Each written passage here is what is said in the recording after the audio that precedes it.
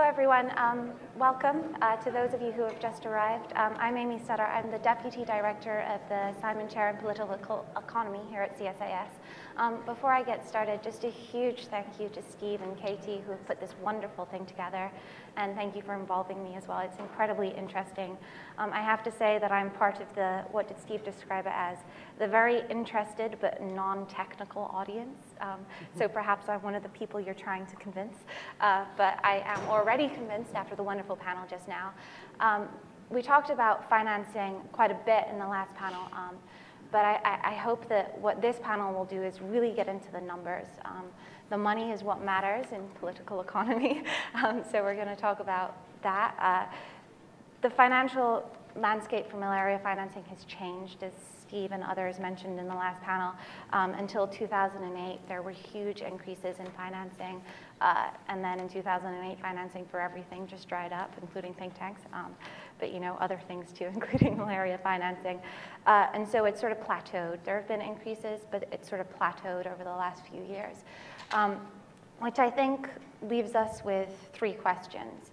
Assuming that the financial landscape in the world isn't going to improve, which I don't think it is, and I think most economists would agree with me. So we're left with three questions for malaria financing. Are there untapped sources of funding? Are there efficiency gains to be made in how the money that we do have for financing malaria elimination is spent? And if not, do we need to change the strategy to better suit the financing that we have and that we know we will have? We've got a really fantastic panel here to address these issues. Dr. Jen Cates is going to kick us off with a presentation. She's the Vice President and Director of Global Health and HIV Policy at the Kaiser Family Foundation.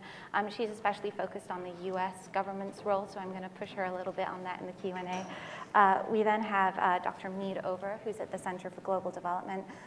He really looks into how you increase the efficiency and what the economics of efficiency are. So I'm going to push you on that too.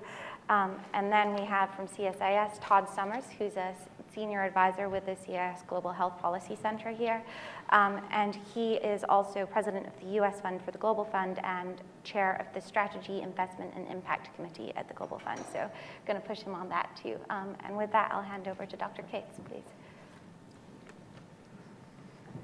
Thanks, Amy, and good morning to everyone. It's great to be here. I want to, in particular, thank Steve Morrison and CSIS for inviting us to contribute to this important conference. I also want to recognize my colleague, Adam Wexler, who really conducted much of the analysis I'll be presenting today, so thank you, Adam. And I also want to thank specifically the WHO and Policy Cures, both of whom are releasing new reports tomorrow, and were very generous in providing us with some advanced data that we were able to incorporate into our report for this conference. So they really deserve a lot of praise for that. So what I'm going to do is present some top-line findings from an analysis we did to try to inform today's discussion of financing for malaria control and elimination and R&D. What we were looking to do really was to answer this question. This was the question that Steve asked me when we talked about this. You know, is there enough funding to meet the targets that have been out there? So what we decided to do was to look at what we know, what is the current funding landscape for both malaria control and elimination and R&D. We looked at data from donor governments, from multilateral organizations, from malaria-affected countries, and from the private sector. We analyzed funding over time and looked at a current snapshot, which in the world of looking at what's available is to 2013, so there's a little bit of a lag. And we compared to estimated need for funding based on targets. We also tried to project funding a little bit into the future. Where are we going? Where are the increases, if there are any, likely to come from? And will the resources meet this estimated need? So briefly on the methods, we used the GMAP 2008 estimate for funding needs. That was our basis for the analysis, the $5.1 billion annually on average estimated to be needed between 2011 and 2020 to reach malaria elimination, control and elimination targets. And we also used their R&D estimate. To look at estimate of resources available, we directly collected data from the US government and the Global Fund. We analyzed OECD data for all the other donors and those who report to the DAC, and we received data from the WHO. We also received data from Policy Cures to analyze R&D funding. And then we projected funding based on what we do know from the two largest donors, the Global Fund and the US government. So what did we find? Looking first at funding for malaria control and elimination. As you can see here, and this is a little bit what we heard, funding increased dramatically. No surprise for anyone who's working in this field. You can see the corresponding increases. And if we went back even a little earlier, it's largely due to the Global Fund and to the President's Malaria Initiative of the United States. And that drove an incredible amount of increase, although in recent years, as you can see, it's been stabilizing. So the overall increase was a more than threefold increase, but the last period has been much slower. And actually 2.6 billion, which is the 2013 amount, is not that different from 2010. Looking specifically at the 2013 breakdown, just so we can see who the major players are here, 2.6 billion total, and approximately 2/3 of that is from just two donors, the Global Fund and the US government, primarily through the PMI. The next largest source of funding is domestic resources provided by malaria-affected countries, which account for about 1/5 of funding. Next is UK, and then the World Bank. But this is the chart I want to focus on for a couple of minutes, and I'll pull out some of the data, and our report has a chart with all of the specific data in it. So this changes over time by these different sectors. Most of the growth since 2005 can be attributed, as I mentioned, to the Global Fund and the US government. Domestic funding from malaria-affected countries increased over that whole period, which is important, rising from about 436 million to 527 million. But it has declined in recent years, and its peak was 2011. So that resource, a sector that I think all of us are looking at as an important one for the future, has actually gone down. Funding from the United Kingdom rose slightly, and funding from the World Bank, which did grow from just about 15 million in 2005, reached its peak in 2009 and has since declined.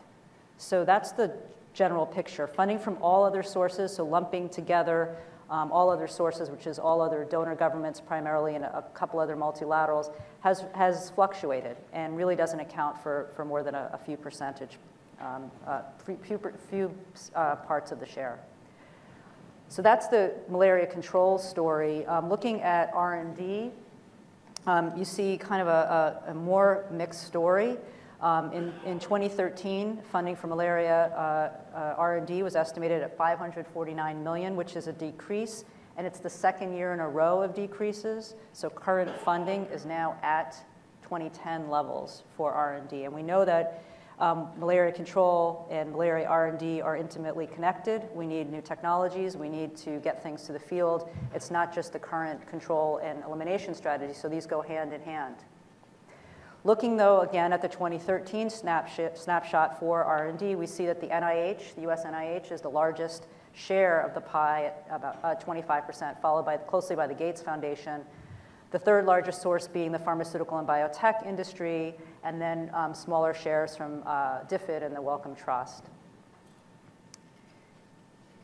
Separately, I just want to highlight the Bill and Melinda Gates Foundation. Separately from the data I just presented on R&D, we actually collected data. We talked to the Gates Foundation to try to get a better sense of their funding, both for R&D and malaria control and elimination since the inception of the foundation, since malaria has been such a priority. And I think it's really important what you see here is that since 2001, almost $2 billion for malaria efforts combined, not including contributions to the Global Fund, has been provided by the Gates Foundation. And in 2013, that was almost 200 million, which makes it one of the largest donors to malaria. And we all know that there's been this recent announcement that the foundation was going to increase its malaria spending by 30%. So the story is one, as we've already heard in the earlier panel, it's the Global Fund, the US government, and the Gates Foundation that are the main players in terms of the funding. We wanted to try to look ahead a little bit and say, well, what can we say about the future here? What do we know? And we're a little conservative when we make these projections at the foundation, so we were erred on the side of just looking at what we knew. What we did know, and what we do know, is that the Global Fund already has planned allocations for malaria for 2014, 2015, and 2016. We also know the United States is, 2014 funding is done. That budget is already, we know it. We know that's a slight increase, and we know what's been requested for 2015. So we knew those two things. We also, having looked at all the other sources of funding, know that they're really fluctuating and not really increasing. This is for malaria control and elimination. So we felt pretty comfortable that if we projected forward those two donors, which again represent 2/3 of funding, we would get a good sense of where we might end up. And what we found is that the funding, projecting those forward, would reach about $3 billion for malaria control and elimination, which, as we know, is still about $2.1 billion below estimated need. So even with those increasing, there's a gap. And R&D, we didn't have the same data to project forward, but just as we pointed out, with 2 years of consecutive declines, it means the gap is growing. This is the story. That $3 billion from 2014 to 2016, it goes up slightly, but it's essentially flat. And again, this is if the Global Fund planned allocations, which are planned allocations by the fund. They may be dispersed at different rates. Countries that receive Global Fund money may make different choices. But this is what the Global Fund projects. It's money that's there, and the US government with some slight increases. Again, falling short. So in our scenario, as I mentioned, we projected there would still be more than a $2 billion gap, as estimated by the GMAP. Tomorrow's report that's being released by the WHO also has two scenarios in it. What they did, and I want to point them out because I think this is very important to just show, in a sense, what would be some very optimistic stories here if we really could look ahead and see what the world could do.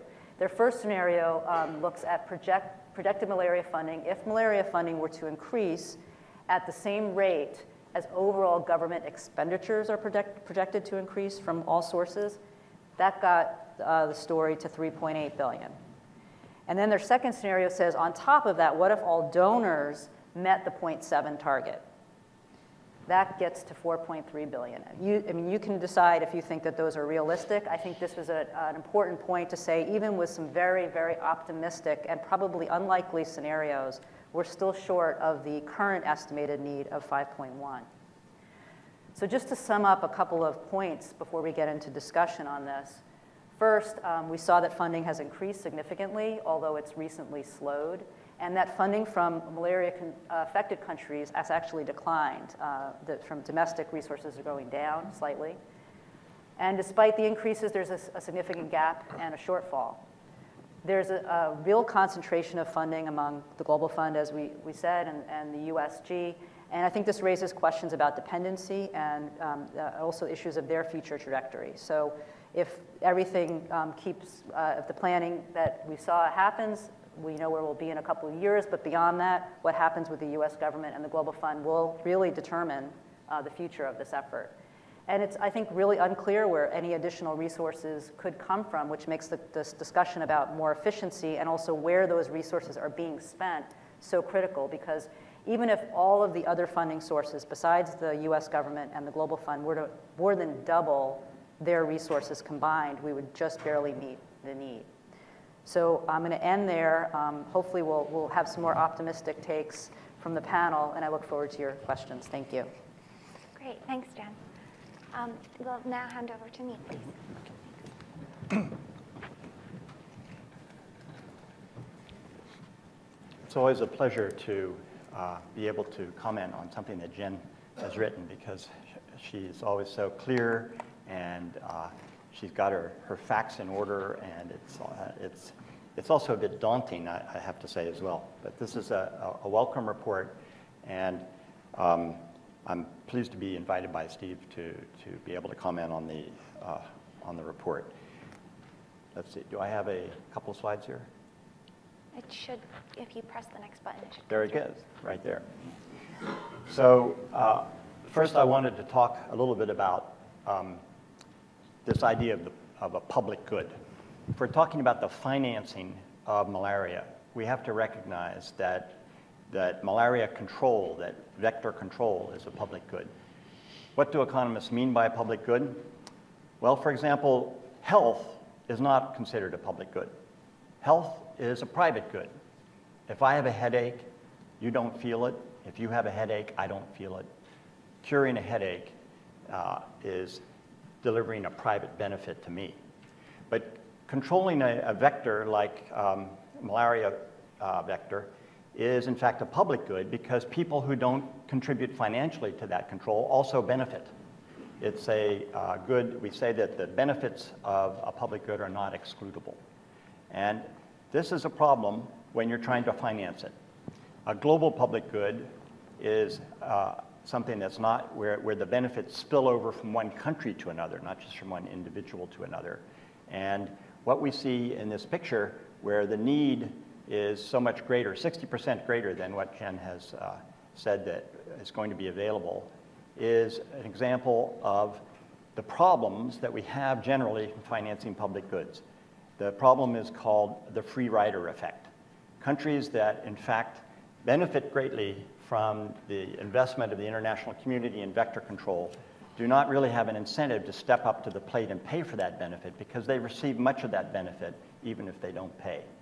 So the question is, how can we solve that problem? Well, of course, the problem is not unique to malaria.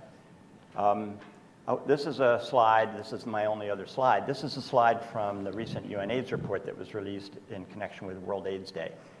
And it too shows in red, the far left bar in each of these three pictures, shows the amount that's the amount that's currently being spent.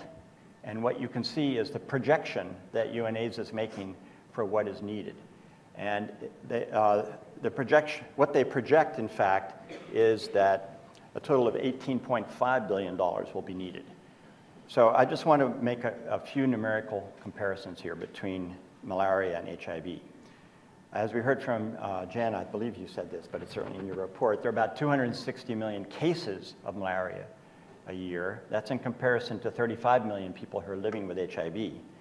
There are about 0.6 million deaths of malaria a year, and that's in comparison to about 2 million deaths from HIV. The funding, if we take that 3 billion number that Jen presents for 2013 and projects forward, that 3 billion number is also about 30% of the money that's currently flowing to HIV in the low-income countries and in the lower middle-income countries. So we have to ask now, is the world community likely to get its act together to fund this public good to the extent that the communities of HIV and malaria believe is required? That means taking malaria from 3 billion to 5 billion, about a 60% increase, really remarkable, as Jen suggested. In the case of HIV, it means going to that peak that you see in the blue dots, going up to that number, which is about 18.5 billion. That would be more than doubling the total amount that's being spent on HIV. So I just want to end with a note of some pessimism. I actually don't think this is going to happen. And if this doesn't happen, if that's plan A, to take us up by this extraordinary amount of money, if that's plan A, then I think we need to ask the question, what is plan B? Plan B has to have to do with the word that Amy mentioned a minute ago, and that is efficiency. And what I have not yet seen from any of the disease advocacy agencies is, first of all, a clear case, and I think it was it Patrick Connock in your session, Stephen, that mentioned that malaria has not been making a good enough case based on results. It's been tracking input spending, but has not been doing a good enough job of tracking the results from its spending. And I think the same can be true for HIV. So in this Plan B world, where we're going to have a limited budget and live within that, I think the problem that we face as a health community, international community, is understanding how to spend that money most efficiently. I think the panelists that Stephen hosted a minute ago made a compelling case for malaria exceptionalism based on the possibility of eradication. But I want you to note that that case is also being made by UNAIDS. When they see a peak in funding out in the year 2020 and then a decline, it's exactly because they're arguing that they can get to what they call zero by the year 2030. So this argument is going to be made not only by malaria, it's going to be made by HIV, And I'm not sure if there are TB people in the room who can also make this argument for malaria. So I think we might be setting up what I would view as potentially a healthy competition, that hopefully the international funders will be most willing to fund those programs which can demonstrate results, not just track inputs, which can demonstrate cost effectiveness with respect to turning the corner the way UNAIDS projects. Perhaps the GMAP report tomorrow will make similar projections for malaria, and can do that and present that evidence of that success in a timely manner in order to persuade the funders to come forward with money. Wonderful, thank you. Todd. Thanks. Just to clarify, I'm the former chair of the Global Fund Board Strategy Committee. I gave up that responsibility a few months back, so I can now look back and make a lot of criticisms I couldn't just a few months ago. Excellent, we look forward to them. So I'm going to follow on your pessimism line and then try to swoop up and be a little bit optimistic towards the end. As Jen's report notes, the Global Fund is the single largest conduit for malaria support from donors. It's a big part of the overall malaria picture, and actually in some aspects, like the purchase of bed nets, it's virtually the market. So it is quite an important player in here. I've been involved in the last couple of years in updating the Global Fund's funding mechanism, moving away from a competitive rounds-based system to more of this allocation-based approach. And before that, I worked on the 5-year strategy that actually guides the Global Fund's money. And the key element I want to note in that strategy is an emphasis on focusing the resources on countries with the highest disease burden and the least ability to pay for their own response, which in their language is measured in GNI per capita. And as you can imagine, that works in some cases to support the malaria elimination strategy, but in other cases it actually conflicts with the malaria elimination strategy. So I wanted to kind of focus on that a little bit. Overall, malaria, just like TB and HIV, is a concentrated epidemic. 15 countries represent about 3/4 of the disease burden. And in Global Fund allocations, they're only getting about half the money. So already you're seeing, I would expect, more movement towards lower income countries in the ban than we've even seen so far. And we've already heard squeaks and moans around the pain that some of those upper income countries are feeling because of the change in the Global Fund's emphasis. The second thing I want to note is the Global Fund is inadequately funded. The last 3-year funding cycle, they went out trying to get $15 billion and they got about 11.5. They're probably in the end going to even get less than that. There's a bit of a catch here. The Global Fund contribution from the US is limited by law to no more than 1/3 of the total. So as other donors start to pull back, the US has to pull back. And that is really a challenge because the US, as we heard already, has been a stalwart supporter of malaria efforts. That is not the case with most of the other donors at the table, with the exception maybe of the UK, which has increased modestly its support.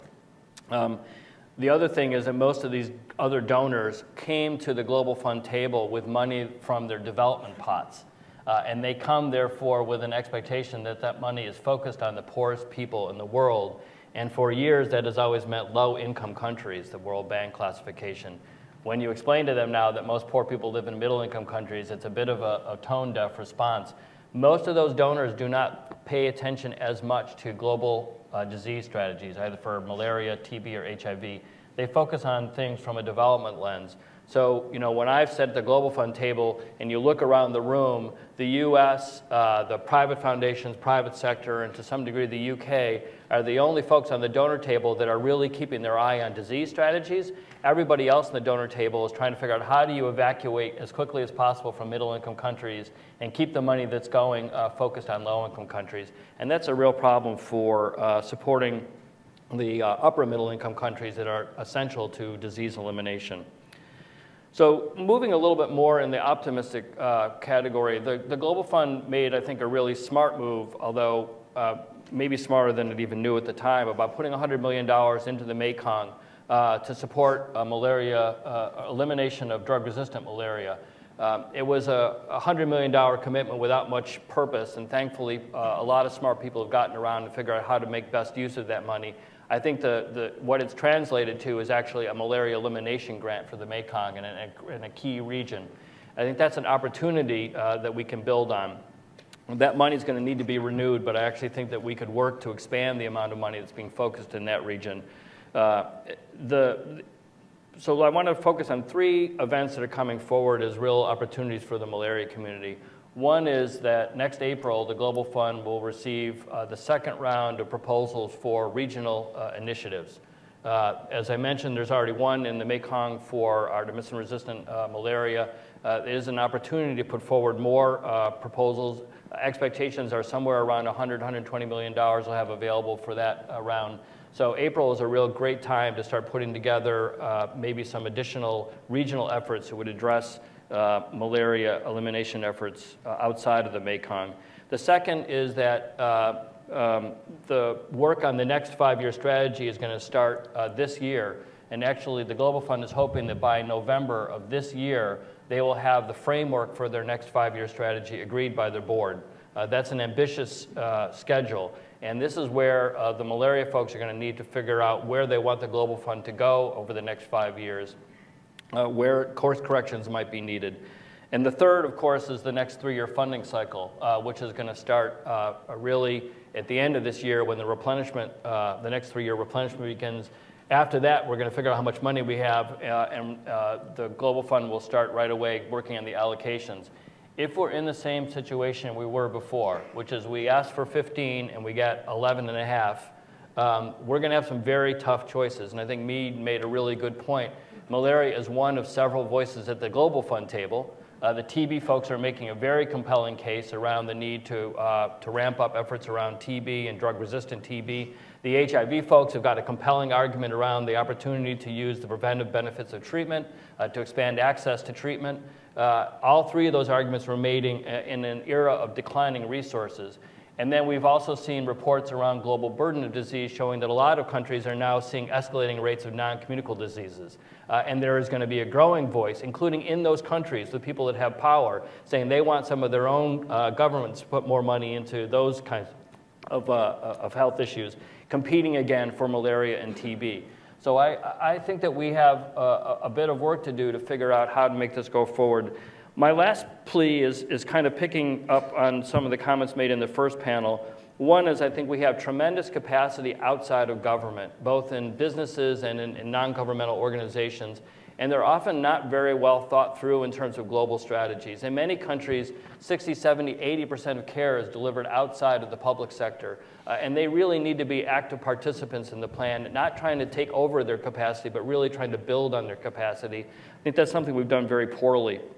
The Global Fund puts about 40% of its money through non-governmental organizations, but has no strategy for what it's going to do with that capacity once the Global Fund moves out. And as we know, governments tend to not like to fund outside of their own remit. So we have some work to do to figure out how do we take that huge capacity that's been built over the last few years and use that going forward.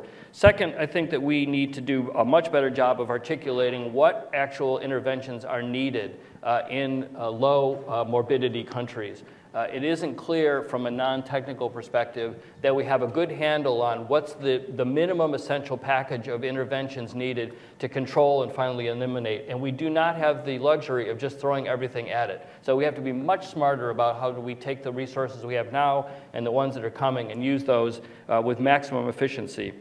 And then lastly, around political support, again, the first panel, someone mentioned that progress has been measurable, and that measurable progress has been helpful for politics.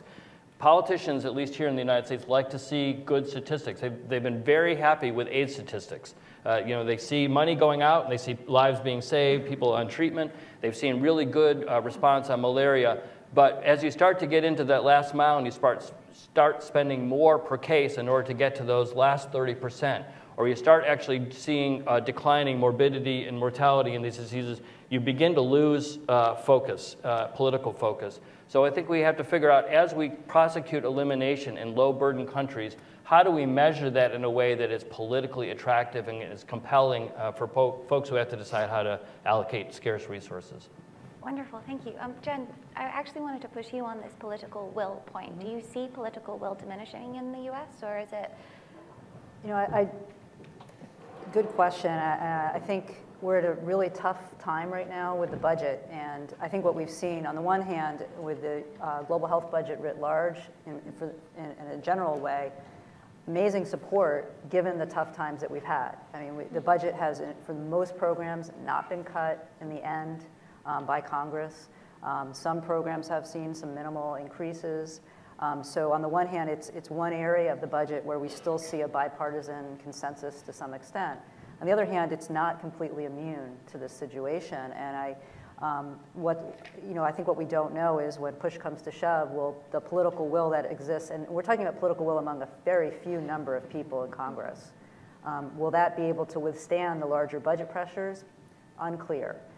We'll maybe know a little bit more today because some spending package is coming out. But even so, even with the incredible contributions by the USG to the effort, the increases we're talking about now are a few million each year. We're not seeing anything like where we were. So it's really, I think, stepping back and going, well, what's the role of the U.S. in this context? And it's very much connected to some of the things Todd mentioned. I should also say, in interest of full disclosure, I'm the alternate board member on the Global Fund for the Private Foundations constituency. So have seen firsthand as well the way the Global Fund has been working to make such a huge difference in malaria.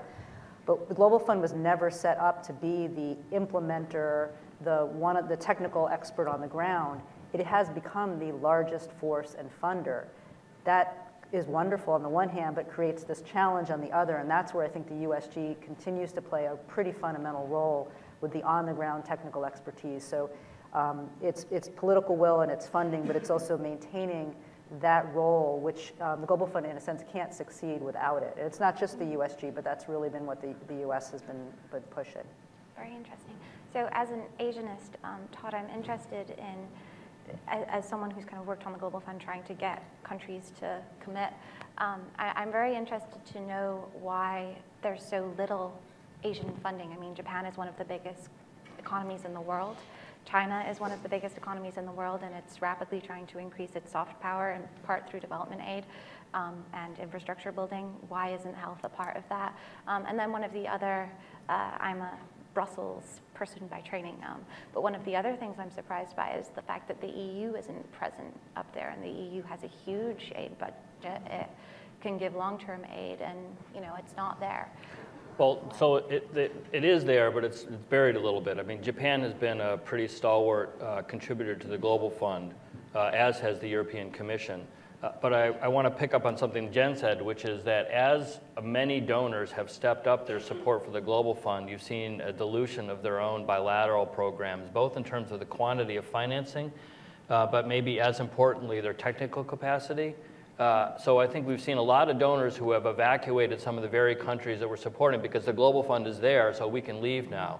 And that's a real problem because the idea was to be additive, to be complementary, both to other donors as well as to domestic funding. And I think, as Mead pointed out, we've had, in many cases, the opposite effect. We've seen the Global Fund serve as an unhealthy crutch that's allowed governments to not contribute the kind of resources they should be contributing to their own efforts.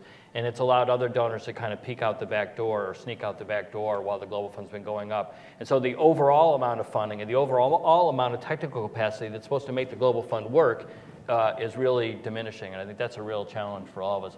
China, like many of the emerging economies, one stepped away. It was actually pushed out the door from the Global Fund, kind of unceremoniously, but it was ready to go. That was $200-something million a year that the Global Fund is no longer paying to China. That's actually, in its own, quite a good thing. India really ought to be speeding out the door. That's $850 million over 3 years. Their amount of funding needs to be reduced. Nigeria is the single largest recipient of Global Fund resources. They lose $4 to $6 billion a year in oil revenue. It's just hard to tell donors that they have to keep scraping from their pie to put into countries that really are not doing very much for themselves. So I think we have a lot of work to do in that area. The challenge is that bilaterals are often not as engaged as we would like to be, with the exception, really, of the U.S. Very interesting. So may I ask Todd, does he want to use that term, free rider? No. So I think it's you know, the circumstances of countries require, you know, as Alan said, you have to get into the weeds and understand the details. There are many times when we're engaging with health departments. Many of you are part of those and work with those. They're often our best friends in this effort. They're not politically powerful institutions in most countries. So the Global Fund and many of us are engaging with ministers of health who have very little control over their own budgets. And they have people in the finance department who see streams of money coming in from outside donors, and they're like, well, great, that means we have to put less into that department. So I think the challenge for the Global Fund is to find how it's going to use the partners around it to join countries in a political dialogue to help them put more money on the table. I mean, I think there was a lot of criticism of giving money to China, for example, and if you know China and you know for particularly HIV and TB, they've made transformative efforts in their own work, partly because they had outside money, and the outside money was actually less important than the imprimatur that the outside funding gave them to do the right thing in their countries. So I think the Global Fund deserves a lot of credit for being in some of those countries, but it deserves criticism for staying there too long. Now, I mean, given the pessimistic picture we've heard, I read a paper by CGD that actually said that the efficiency gains in the current strategy, there aren't many to be made. Maybe I read it incorrectly, but that seemed to be the general gist. So are you suggesting that there needs to be a shift in strategy altogether if our resources are going to diminish? So I did not write the CGD paper to which you're referring, so I can't speak specifically on that point. I have done a small amount of work on the efficiency of malaria, specifically on the Solomon Islands. And one of the things that I found in the Solomon Islands that was a recipe for efficiency, which I believe the malaria community has taken on board globally, is that you can't say one intervention is more efficient and therefore you should not do the others. In the results of our study, we estimated a production function for incidence decline, and the most efficient strategy was to use indoor residual spraying supplemented by bed nets and treatment and even larvicide. So I think, you know, the efficiency story varies by the epidemiology of the country, and I think there are people in this room that understand that better than I. But I think that the message that I do want to emphasize is that the management of these programs need better data. And we heard that in the previous session. We have geographic information systems now. That is something that's actually quite important that did not exist in the 1950s. And we need to have better data on the reduction that's generated by the concerted application of these interventions. And until we have that, I think the donors are going to be increasingly uneasy about pumping money into buying the inputs to attempt to do malaria control and even elimination when the evidence is not sufficient to actually fine-tune those programs in the specific countries and actually get the job done. And the same can be exactly what I just said is also true of HIV. We're at the point now where we need to do greatly improved and basically measurement of incidence. We need to be using assays that can measure incidence and not just prevalence. We need to be doing repeated prevalence surveys so that one can take the difference in prevalence at 2 points in time, factor in the increase in treatment between those 2 points in time, and back out an incidence estimate. Until we have incidence estimates on HIV, we can't do an efficient job of controlling it. So I think data is going to have to be the secret to improving the efficiency. It'd be interesting if folks in the audience can comment on this because there are quite some experts here, but from an outside view, it looks like being able to squeeze more efficiency out of the commodities is quite limited. And so where is there room for efficiency? It either has to be in delivering fewer services, sort of the minimum package I mentioned, or some other step, because it's hard to imagine you're going to get bed nets much cheaper than they are, or ACTs or diagnostics much cheaper than they are. In fact, the research paper that's out on the table there points to a number of technologies that are coming at us that I expect are actually going to be, at least initially, more expensive. So, you know, the challenge is where do you squeeze that you're actually going to continue and expand your effectiveness of your program?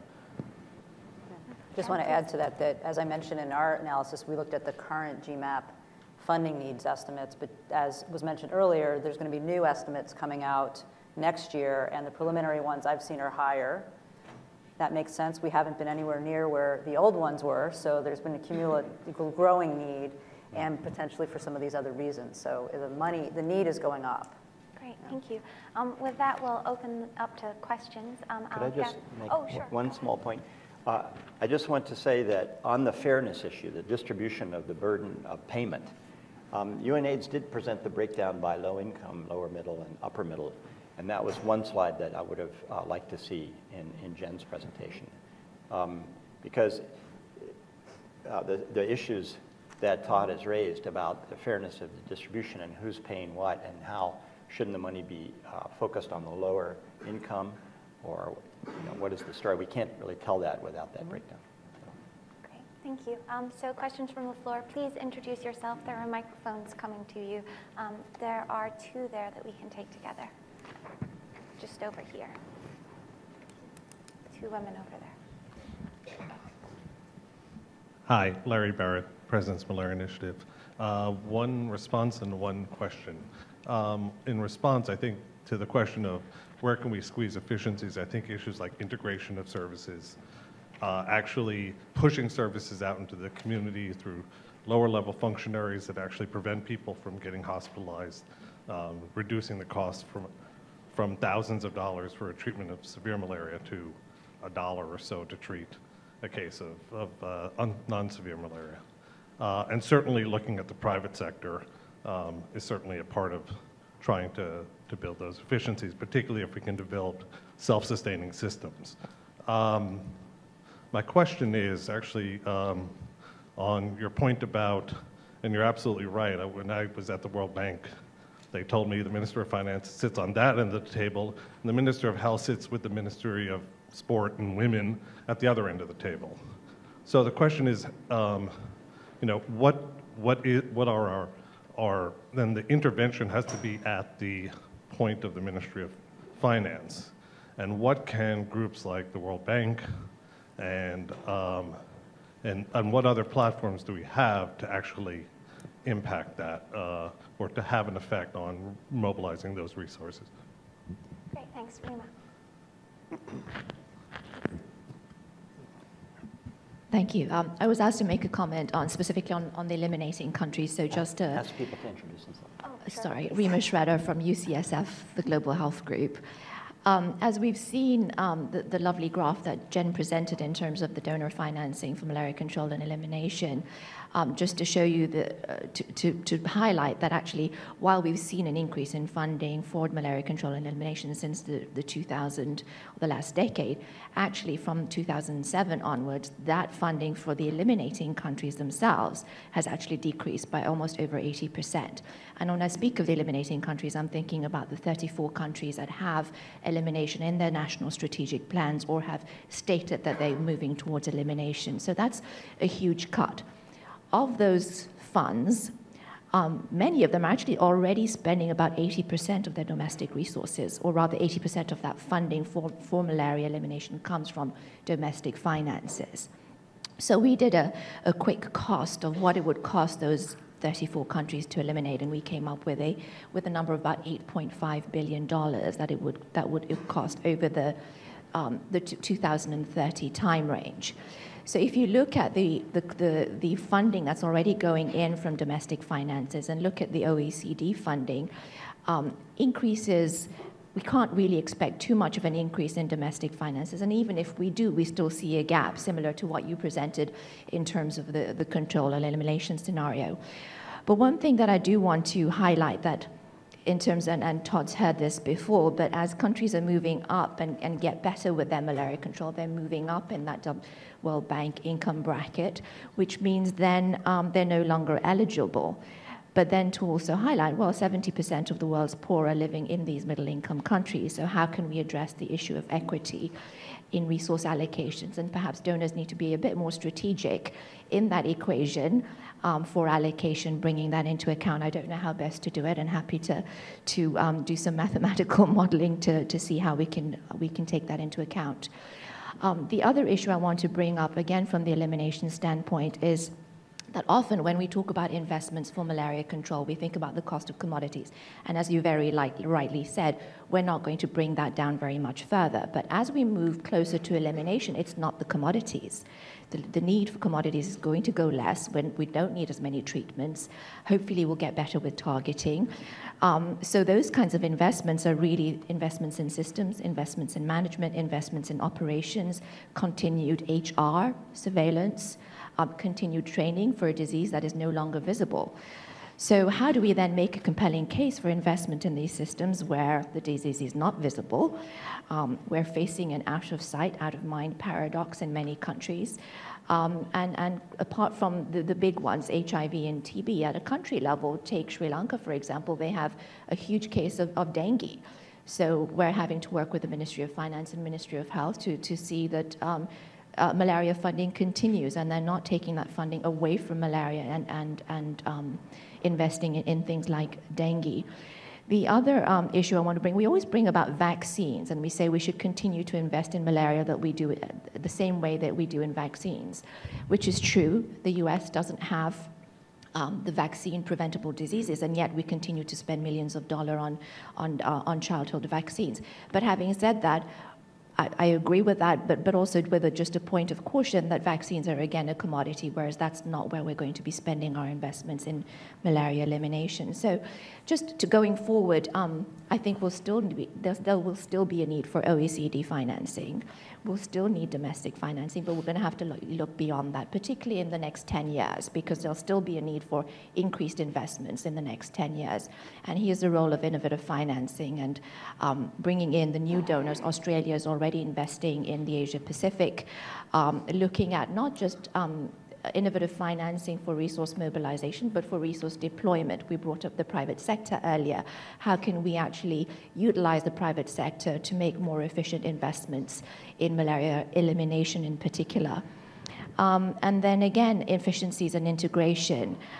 Targeted interventions. Thailand doesn't need universal coverage of bed nets, nor do some of the other countries. How can we target our intervention a lot better? And then bringing up the point of research and development. So we have R&D for new tools, but I want to make a plug for operational research in terms of R&D and operational research for examining the most efficient mixes of interventions from an epidemiological, but also an economic standpoint. And the role of regional initiatives. So let me try to plug in a little bit in response, and Larry, I'll try to pick up some of your comments as well. One of the challenges is you start to articulate more and more needs in an R&D portfolio that's underinvested, a care and control portfolio that's underinvested. But you just heard a presentation that showed that we've already stalled in terms of financing, and we're probably in a downward trend. So somehow or another, we got to square that circle. There's not enough efficiency to be gained in products. To me, the only one that we're really going to get to step up is countries investing more in their own needs. I don't think that businesses are going to be able to carry much more of the responsibility. And this is all deja vu all over again for HIV. So those of you out here who have done HIV, we're going to, oh, we need to look to the private sector. Oh, we need to find these new donors. Oh, the Middle East is awash in money. They'll finance this. Never happens. So, I think that we have to be a little bit reality-based in all of this. In terms of who can help. So the political discussions, as you mentioned, the health folks are generally off with others in the side room, if not even in the main room when the budgets are being discussed. The World Bank is with ministers of finance. The World Bank sits down with ministers of finance and often negotiates the medium-term budget frameworks that guide where countries invest. And I think the Global Fund has done a very poor job of linking up strategically and methodically with the World Bank as they try to help countries make the case for greater investments in health, and then within that health expenditure, they do much more around disease control. I think that the donors at the table of the Global Fund, the last thing that they can do, if they're not going to provide bilateral technical support, is at least politically engaged. The US ambassador, the UK ambassador, other ambassadors ought to be meeting with Prime Minister Modi in India and saying, it's unacceptable for us to keep giving you $200 or $300 million a year. We need to work together on an exit strategy. Same thing with Good Luck Jonathan in Nigeria. We need political pressure from the big donors because the Global Fund has no political apparatus on its own. Can I push you a little bit on this domestic financing piece. When you have a country that's faced with dengue fever, I had dengue fever, it was miserable. I'm really glad that someone cured me.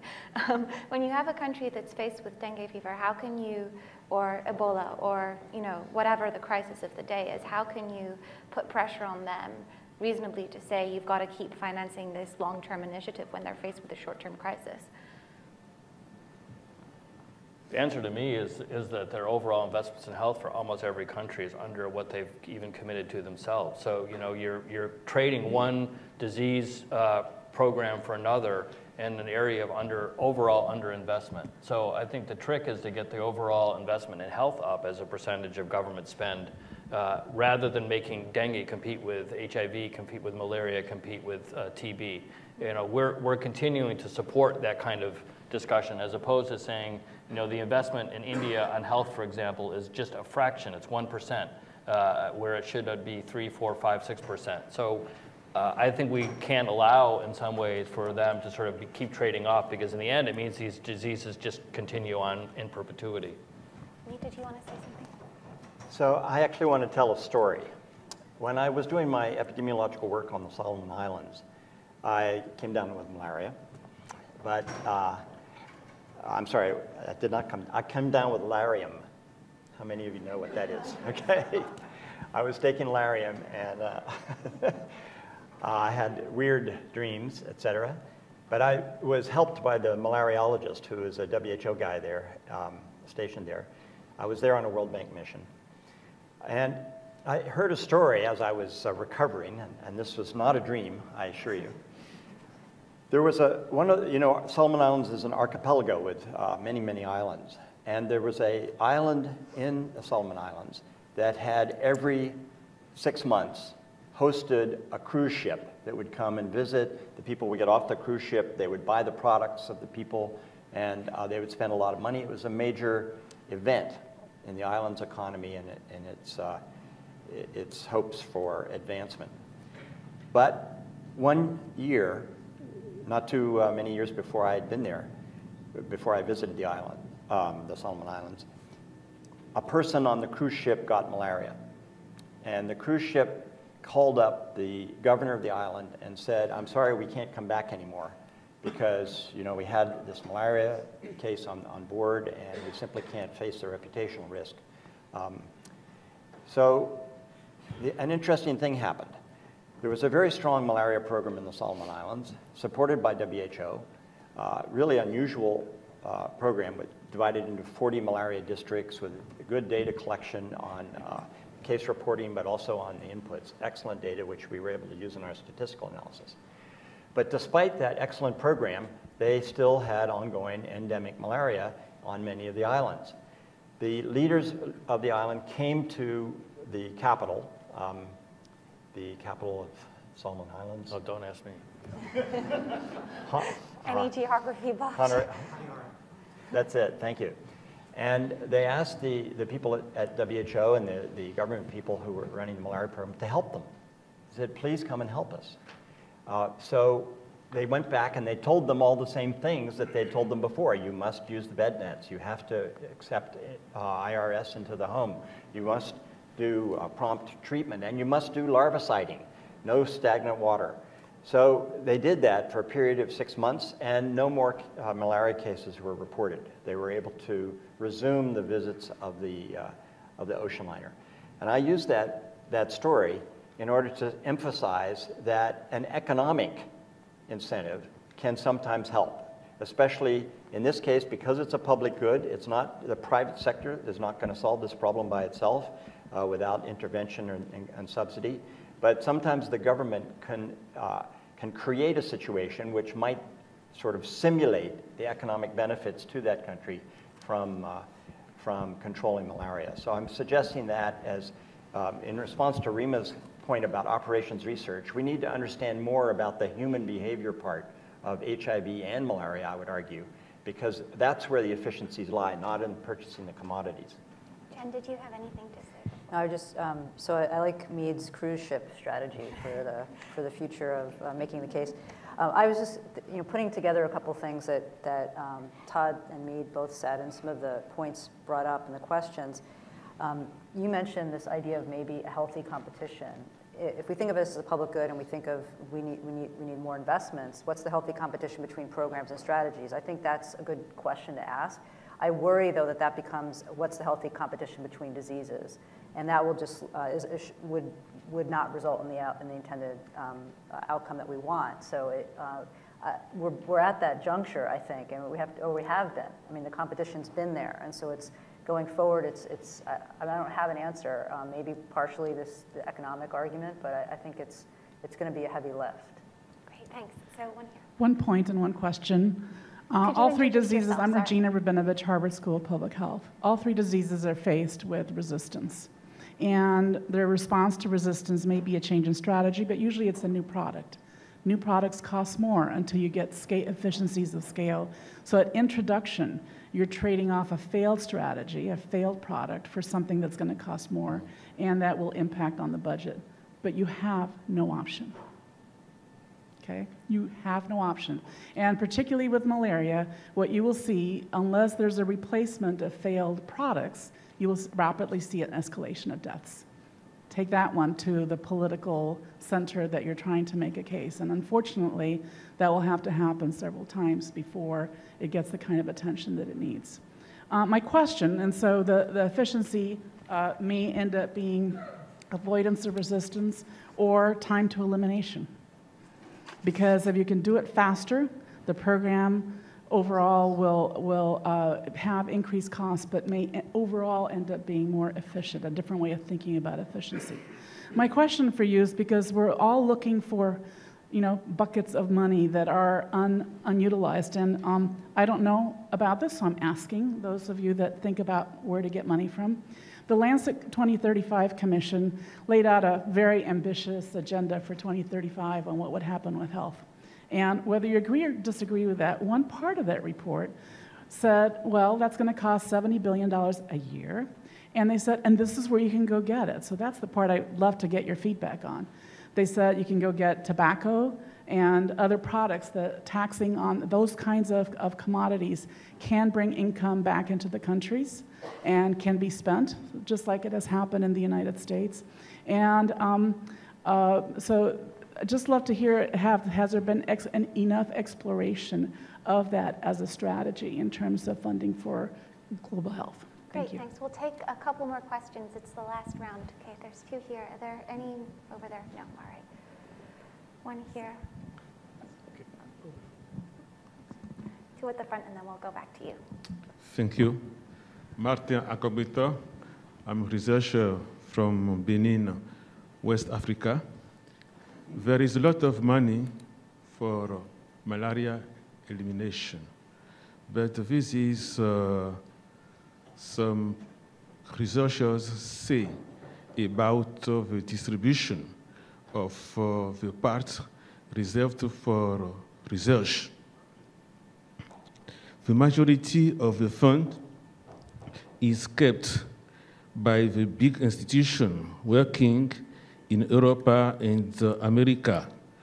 We know we need basic studies, but we need also to think to African researchers involved in applied studies on the field.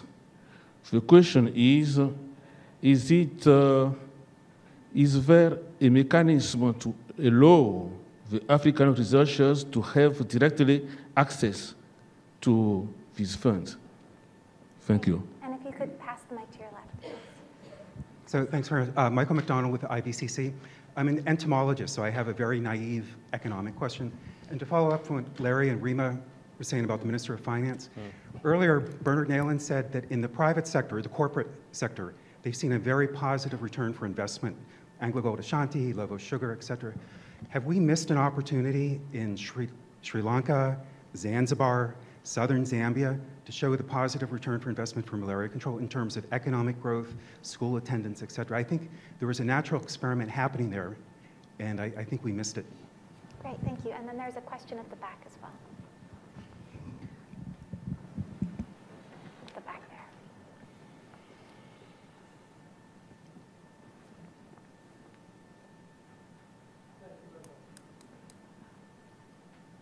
Thank you. Keith Carter, PAHO, Pan American Health Organization, World Health Organization. Really very exciting and interesting conversation today in terms of the future vision and financing. And I'd just like to bridge the two presentations or the two panel discussions. And one is that we focused on elimination initially, and now we're speaking of financing. And I'd just like to posit that in the Americas, where we have seen financing limited to USAID between 2001 and now, together with some financing from the Global Fund for some countries which were eligible for financing, we have seen great progress in the region. A 64% reduction in cases and almost 80% reduction in mortality, which means that there has been progress. So there is the possibility of elimination, and the Global Fund has taken that up by supporting, as we heard earlier on, efforts in Central America. And then the Gates Foundation is also looking at supporting, as we heard from Patrick early this morning, the HAMEC, the Haitian Malaria Elimination Consortium, to eliminate the disease from the island of Hispaniola. And then we heard from Todd earlier on of $100 million from the Global Fund for eliminating artemisinin resistance from the Mekong area. Now, we have had some scare about the potential emergence of artemisinin resistant in the Amazon basin, where we've only got some financing from USAID over the years.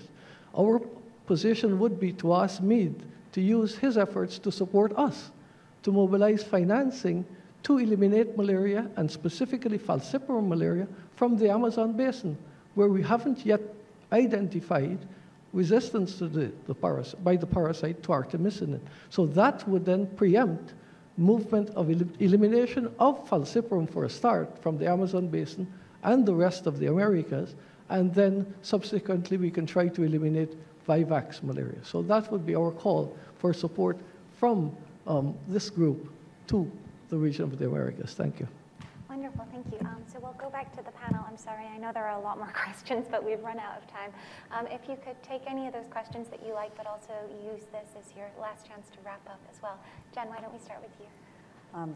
Great questions. I'm not going to be able to answer all of them, but I wanted to pick up something Regina said about the Lancet 2035 Commission, because I think that did present almost some new, or not all new, but ideas that we really should be pursuing.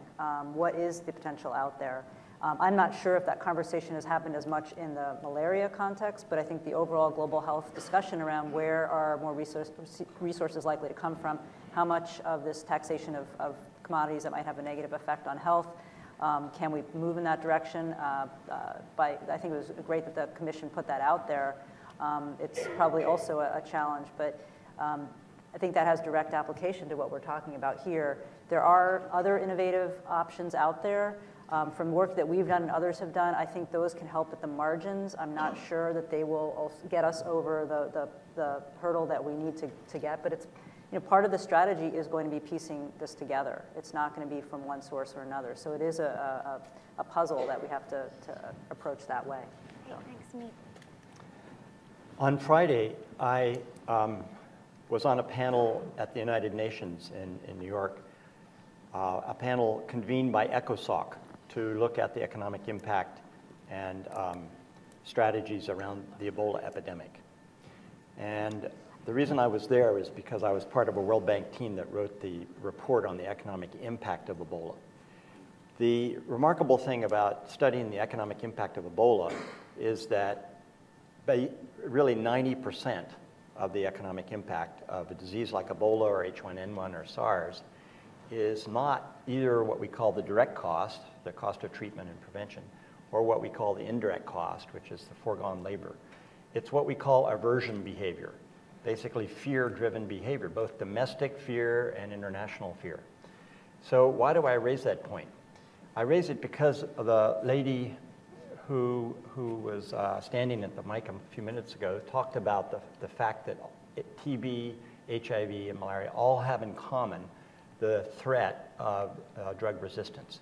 And I want to suggest that if we have an outbreak of fulminant MDR-TB, or of if cerebral malaria begins to spread and it's artemisinin resistant, the nature of the economic impact and the fear that's going to be generated internationally by such outbreaks will in fact begin to resemble more an epidemic like Ebola or H1N1 or H5N1. And what I want to point out is that that epidemic really made the world, the Ebola epidemic really made the world sit up and take notice. So I think the international community, there may not be much more money right now on the table for HIV, TB, and malaria, but there is a lot of money available for Ebola. $7 billion was authorized by the United States, I think, recently, and about half of that is for the United States, the other half for the Ebola-affected countries. The thing that is going to be on the table increasingly, I think, in the international community is that global disease surveillance is, in fact, a global public good, and all countries need to step up to the table because they're all threatened. This point was hard to make a year ago, but I think it's much easier to make today. So what does disease surveillance mean for us? Well, it certainly means doing surveillance for MDR-TB, for artemisinin-resistant malaria, and for various resistant strains of HIV. But beyond that, I think the point that was made by the gentleman from PAHO, I think it will become increasingly possible to make the case to public financing authorities in rich countries that the world is a single spaceship traveling through space, that we're all in this together, and that Ebola is an example of what can happen with these other diseases if multiple drug resistant strains of these diseases break out. So that'll be my optimistic point that I'll make. Yeah, good luck with that. You know, I just have never seen logical strategies draw much political attention, honestly. So you can make the case that we have... But fear works. Fear is, over the long term, is a poor behavior modification tool. I think a couple of things. One, Gina, you pointed out to sources of revenue. Taxes are one. Thailand, I think, has done a really good job with some taxes around tobacco and alcohol that have been put into its health. Of course, there's an immediate desire to put those monies into anti-tobacco efforts as opposed to broader health issues. And then in some countries, the tobacco industry is the government. China comes to mind. So you have a little problem, for example, taxing something that's heavily subsidized by the government itself. There have been social insurance schemes, and that is really an area of promise where people band together and try to cover their own health costs. So by domestic spend, I think we can expand beyond funding from governments in these affected countries to other things that they may subsidize in some way, but could be coming out of more thoughtful out-of-pocket spending. Around the support for African researchers and around operational research, the Global Fund, for example, allows operational research to be an eligible use for its grants. Honestly, it becomes a problem because countries don't want to take money out of their budgets to fund research when they're short of the resources needed to fund direct care. So it becomes kind of a competition thing and a political problem for them to actually divert money that they need to buy drugs and to buy bed nets and to buy insecticides and put that into research. So the only way to make that work is to earmark the fund and make it only available for that purpose, which is a possibility. Around the economic case, we have some business folks in the room. I think there have been amazing stories. Ashanti Gold in Ghana is one, ExxonMobil, Chevron. They're Anglo-Americans done a tremendous round in HIV and malaria and TB. And they have been leaders in their fields, but the overall impact is limited, really, to employees and sometimes families of employees. It's not going to get the kind of log change that I think we're seeing is needed.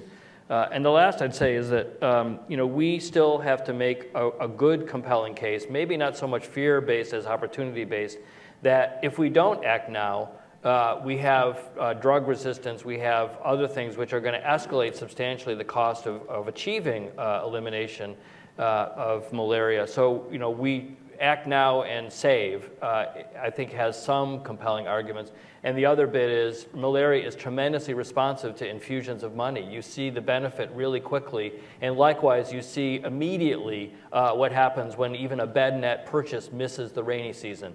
And that kind of responsiveness is actually really attractive to politicians because you can say, you put your money in and you will see benefit within 6 months. As opposed to some of the other things. And that does have political attraction I think we've undervalued. Wonderful, thank you. Everyone please join me in thanking this great panel.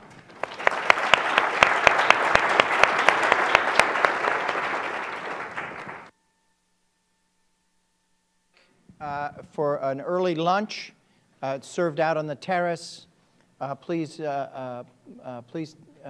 join us and have some lunch. We'll be regrouping back here in this room at noon to begin the program. So we have about 35 minutes for lunch. Please do not bring your lunch back into this room.